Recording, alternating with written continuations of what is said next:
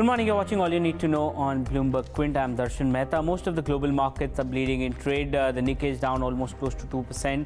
Hong Kong markets are down 1%. And the SGX Nifty is indicating a gap down of almost 38 points. It's come off the day's low, but nevertheless, it is expected to be a weak opening.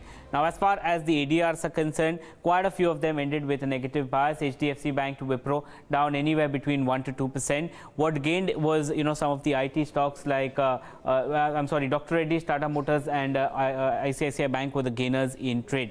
Now, what happened as far as crude is concerned? Crude continues to trade weak. Brent is below the $70 barrel per mark, and what we are seeing is WTI crude is below the $65 barrel per mark. As far as the base metals on LME is concerned, most of them ended with a positive buyer. Copper was up almost 0.8%, zinc was up 0.5%, and nickel was up 0.5%. But most of the base metals in China have managed to recover. Steel has managed to move into the green, and aluminium has also managed to move into the green. Most of the precious metals are trading with a positive bias. Now, since it's the last day of the financial year, there is significant amount of NAV management that will happen. So FIs and DIs, both of them heavy buyers in the market yesterday. Some of the sectors in focus, you had the Nifty mid cap and small cap gaining almost 1.5 to 2%. The Nifty Bank managed to move up. The Nifty PSU Bank did well. And the best performing index was the Nifty Metal Index, which was up almost 1.8%. Now, the VIX managed to move up almost 2.3%. The other factors that you need to watch out is how Nifty panned out in trade. Nifty was up 50 points. SBI, TCS and ICICI Bank were the major contributors, while HDFC and Bharti Airtel contributed on the lower side. But Agam is here with the FNO Qs. What are you indicating? What are the Qs indicating, Agam? Well, we have seen, a lot of traction and pick up in rollovers because when it comes to the Nifty, about 54%. Of course, quite naturally, as one might expect, a substantial surge in the April open interest by as much as 40%. And it's the same for the Nifty Bank futures as well, when the rollover is standing at around 54%, largely in line with the previous 3-month average. That said, moving in, what we've seen with respect to the India Volatility Index, that's moved up around 2.3% at 15.5. The Nifty put-call ratio remains largely unchanged at 1.15. With respect to changes in open interest across different strikes and options, we've seen the most activity at the 10,000 strike, where we saw unwinding of the 10,000 put as well as the 10,000 call. To talk about stocks, two counters move into the FNO band. So we have Balrampur Chini and GMR Infra. And on the other hand, we have Jet Airways and Oriental Bank, which moves out of the FNO band. We're also keeping an eye on Pidilite, which across all series has seen fresh longs. On the other hand, Cummins India has seen fresh shorts across all series. Of course, we've seen unwinding in the March series for both these counters. That said, moving in, a big update with the morning, this morning, which China has confirmed that North Korea leader Kim Jong-un visited Xi Jinping. The conversation between the two included North Korea's nuclear weapons and its meeting with the US. Bloomberg's Stephen Engel has this report. Listen in. Well, we do know, according to Shinhwa News Agency, now reporting, along with the Nikkei newspaper here in Japan, that Kim Jong-un did go to China, apparently for 3 days, from March 25th to the 28th. We thought it was a one-day visit, and he did meet with President Xi Jinping in Beijing, according to Shinhwa. And also, according to the Nikkei, he met with Vice President Wang Qishan, as well as Yang Jiechi, a senior diplomat, among others, of course. And there's some interesting headlines passing now across the Bloomberg terminal, basically saying that Kim made an informal visit to China between March 25th to 28th. So it was not a state visit.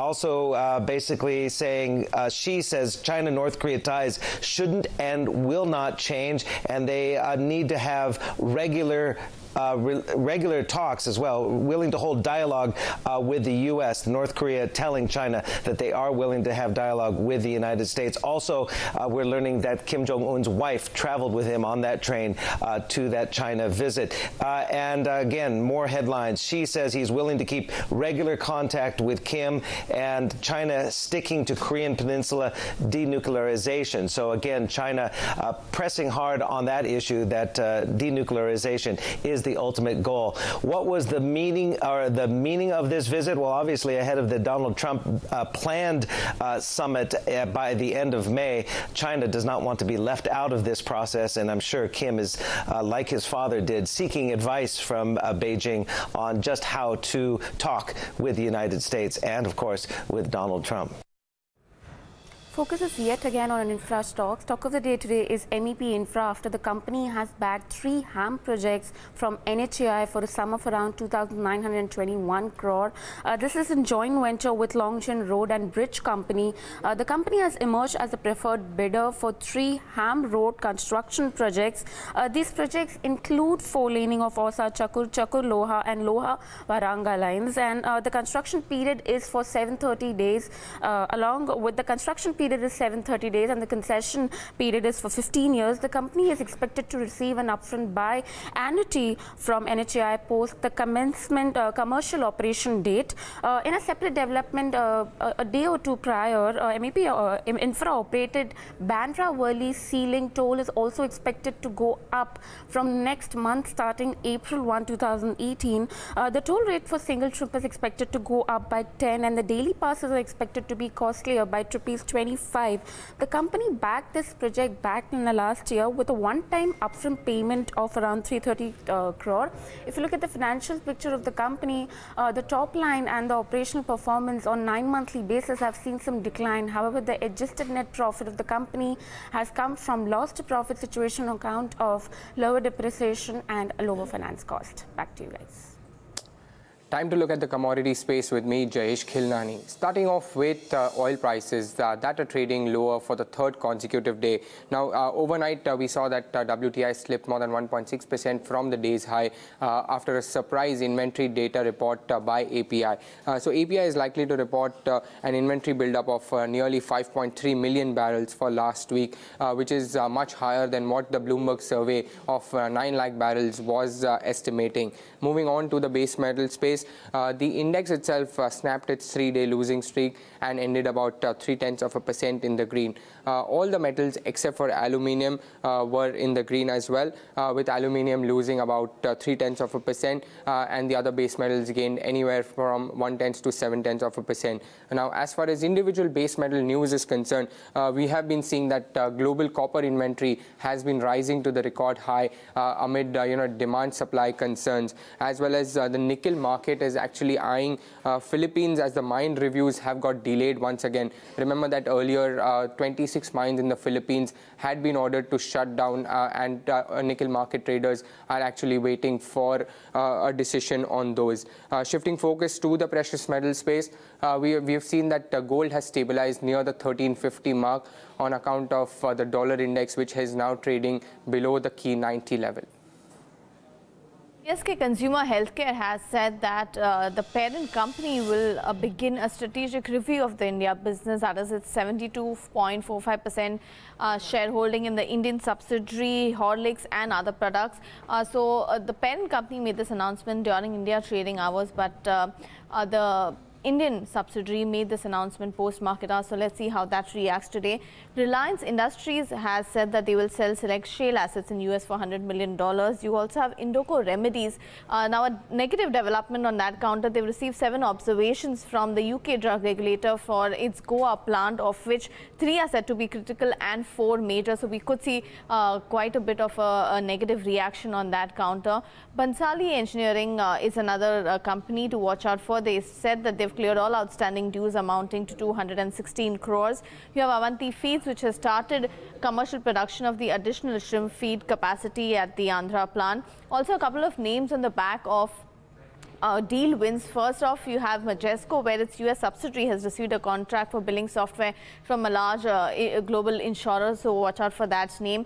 We're also watching out for Tejas Networks. They've received an expansion order of 336 crores from BSNL, but they have warned that the FY18 revenues could drop due to delay in receiving large orders, so you could actually see a negative reaction on this one. We're also watching out for Sickle Logistics, where its joint venture has won a long-term contract from DVC. That's a contract with an estimated revenue of 10,000 crores over a 20-year period. That is going to its JV. Its share of the JV is about 51%. And finally, we're tracking Karnataka Bank on the back of a bulk deal where Bhatina Reddy bought 0.6% stake yesterday, where the seller was JM Financial. But watch out for all these names in trade today. Okay, the big deal is finally over. Fortis Healthcare and Manipal Hospital, the deal is done. So let's take a look at what happened with the deal. It's a two-part deal. The first part will include that Fortis Healthcare business hospital. They will consolidate all the hospital business under Fortis La Femme, which is one of the group companies. Post that, this entire transaction will mean that the entire hospital business will be demerged from the existing Fortis Healthcare. Post that, what will happen is that there will be a merger between Fortis Healthcare hospital business and the Manipal Health hospital business. So the ratio that they've given is 100 shares of Fortis will get you 10.83 shares of Manipal Health shares. Now, post that, what will happen is that Fortis was supposed to acquire the RHT shareholding. That is what Manipal Health will do, and they will infuse funds for that. And finally, what will happen is that Manipal Hospital will have a reverse merger onto with Fortis Healthcare, and that will be listed on the stock exchanges. So this is how the entire deal will work. Now, the second part of the deal is where SRL. So Fortis Malar is the company in which there will be an open offer for, it's a listed company. So because of change of management, there will be an open offer there. Now, as far as SRL is concerned, for Max, Manipal will purchase 20% stake in the company for 720 crores, which is valuing the entire company at 3,600 crores. And what will happen is they're looking to acquire the balance 30% stake to get a majority stake in the company, and they're talking to a lot of investors to get that. Now, how does this entire SRL deal work? Deal values SRL at 3,600 crores. Most of the analysts I spoke to have a valuation in excess, valuing SRL at a valuation in excess of 4,000 crores. The EBITDA, EV to EBITDA is 21.5 times. This is more expensive than Thyrocare, but less expensive as far as Dr. Lal's is concerned. So this is how SRL is there. Now, how will the entire public shareholding work? So this is Fortis currently, in which public owns 99.2% stake, and they own almost they own stake in SRL fully. Now, what happens as far as the Manipal deal is concerned? Post the Manipal deal, Manipal and Fortis will have 41% as investors. The promoters, that is the Manipal Hospital Group, will have 37% stake, and TPG Capital will have 21% stake, and they will own 100% of RHT assets. So this is how the entire transaction will work, and they will plan to own 50.9% stake in SRL Limited. So this is how the entire transaction will work in. Now, by the numbers, Fortis is strong in North India, Manipal is strong in South India. They have 34 beds here, and on Manipal is 11. And as far as the number of operational beds are concerned, 4,600 compared to 2,900 crores. So Fortis is larger in every scale for Manipal. Now, presence, what will the combined entity have? A pan-India presence, 45 hospitals, and a 7658 number of beds is something that they will have. As far as financial is concerned, revenues is almost double. Margins is much lower for Fortis because of the RHT deal, and debt is pretty much similar. So on a valuation fight, Fortis is much, if you're looking at the valuation, they have valued Manipal at a much higher multiple. Now, if you're seeing the combined entity will have a 5,200 crore revenue, EBITDA margin of 14%, and 3,600 crores of debt on the combined entity. Now, if you're looking at the combined entity, it will be the largest hospital by EBITDA as well as revenue, second largest in terms of the operational beds and number of hospitals, and third in terms of the operational metrics, that is average length of stay, average revenue, and occupancy. So this is what the combined entity will have. Now, EV to EBITDA, this is important. On the current valuation, Fortis hospitals are valued at 20 times, while Manipal is at 29 times. So Manipal is valued at a much expensive rate, despite the fact that their revenues are half of Fortis at this point of time. So this is the valuation picture. Now, what works for Fortis and Manipal together is the fact that, combined entity will be India's largest hospital chain. Apart from it, the second thing that works is that Manipal has a very strong track record in operating a lot of these assets, and it will have a pan-India presence. That is something that is positive. Now, what does not work and is concerning is the fact that there is no open offer for Fortis shareholders. They are removing a business and selling it off, so it's more like a slump sale that has happened.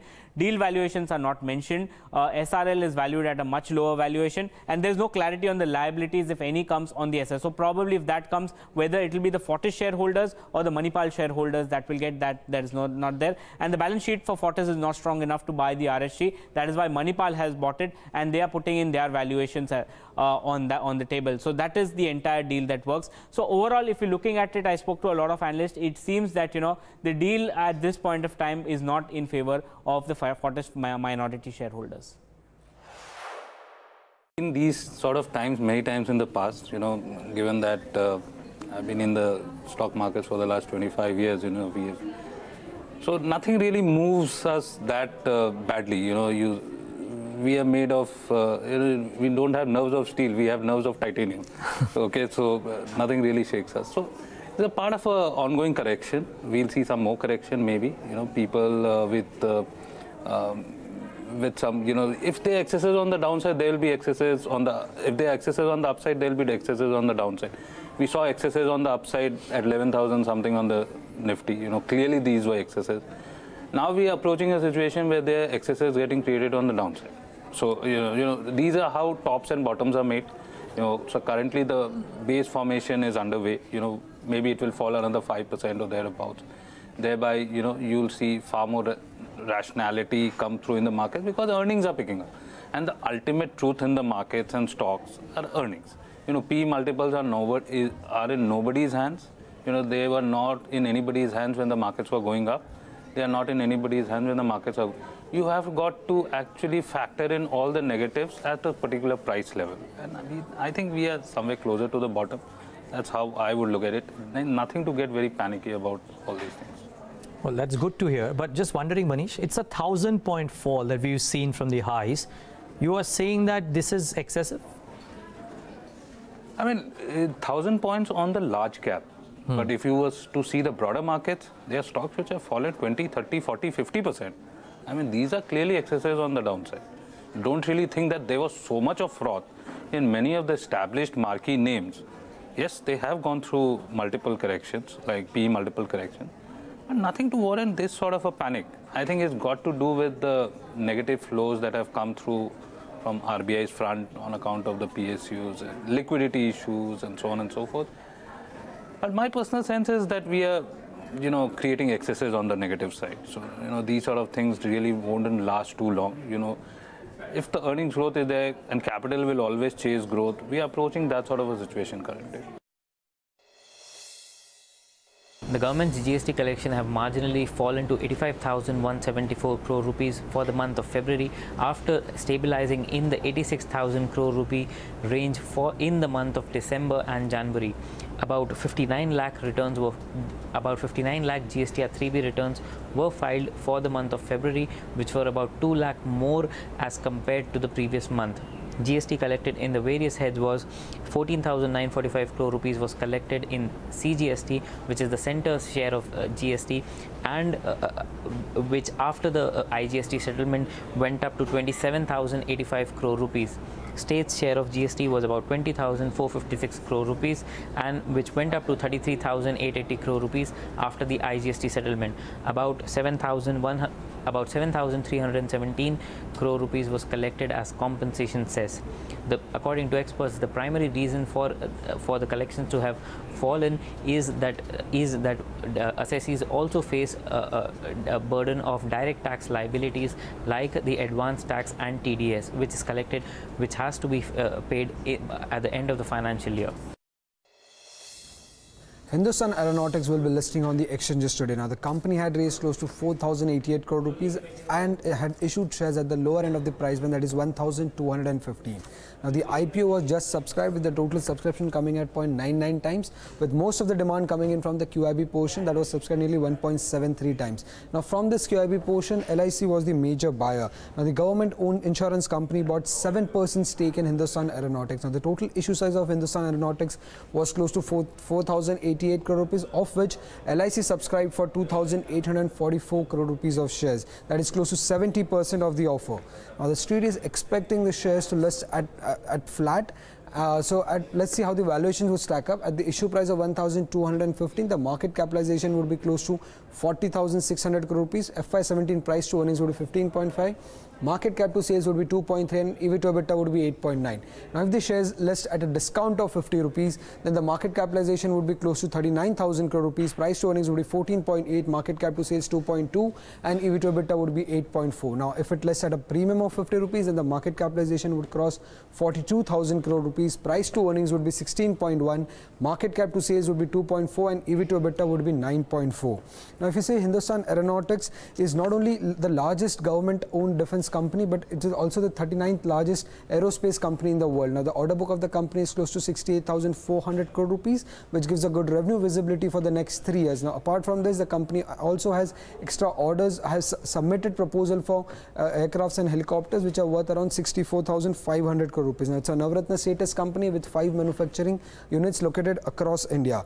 Now the company is not only manufactures but also designs, develops and repairs aircrafts, helicopters and aero engines. Now over the years, the company's major client is the Indian Armed Forces, but the company has also exported to countries like Nepal, Afghanistan, Maldives and Mauritius, but exports still form a very small part of its total revenue. Now the company has been generating majority part of its revenue from sale of products, but if you see over the years, the share of service revenue has been increasing from 21% in FY15. It has now increased to 40% for the first half of financial year 2018. Now the company does not have any peers in India. So if you see the financials of the company's revenue, net profit and EBITDA grew at a compounded annual growth rate of 7%, 63% and 26% over FY15 to FY17. Now the reason behind such a high growth for net profit and EBITDA is because there was a significant drop in provisions, tax expense and a small drop in the raw material cost. On the balance sheet side, if you see, the company is a debt-free company with a total cash of more than 11,600 crore rupees on its books. The book value per share of the company is close to 387 rupees and the cash value per share is 350 rupees per share. Lastly, in the return ratio side, the return on equity for FY17 was close to 21%, return on capital employed was 10% and return on asset was 5% for the financial year 2017. Let's also have a look at some of the stocks that could be in action based on yesterday's delivery buying and selling. Starting off with Cummins India. Now that was down about 3.5% in trade and saw delivery selling of 131 crores. The delivery volume was surged about 3 times at nearly 18.5 lakh shares as compared to its 5-day average, and the total volume surged more than 3 times at nearly 22 lakh shares as compared to its 5-day average. Second stock to watch out for, that would be Indiabulls Housing Finance.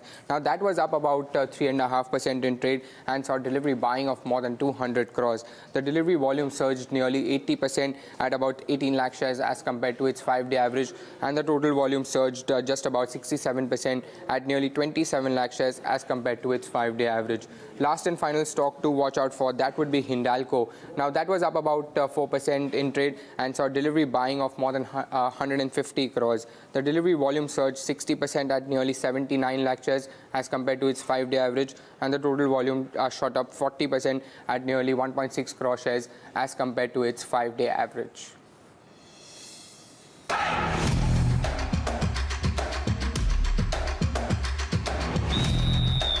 It's not common for someone to start sailing before you start driving. And when you sail, you control your boat on your own, but you also control it against wind, tides, water, many different elements, and all natural elements for that matter. So that helps you a lot in decision making, and controlling elements which are different and beyond your control makes you think a lot, makes you react differently, and helps you make decisions a lot better as you grow. That's one of the best things I've experienced in sailing, and I'm glad kids are taking it up. I'm currently 12 years old. And I started sailing when I was 9 years old. I like sailing because while I do sailing, I feel it helps me to focus more in studies and other sports. I even like it because it gives me a peace of mind. When he was around 10 years, he started sailing. Actually, my husband is a naval officer, so he was posted in NDA. That is how my son also picked up sailing.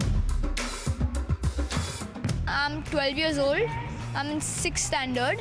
I started sailing, let's say, last year. The fact that I've tried many sports before, tennis, table tennis, badminton, I never felt happy while doing the sport. I always feared competition. Now I enjoy competition, and I finally found out what I really want to do. I'm 12 years old and I'm going to 8th grade. My dad put me in the sailing camp and all that stuff. I was not initially interested in stuff. Then slowly the interest initiated in me, and then I just started sailing.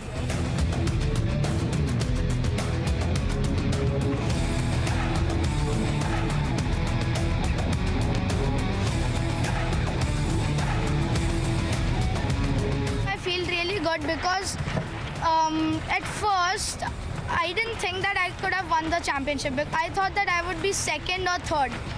Then after the first day, I did really good, so I got self-confidence, and I decided that I could even do better the other days.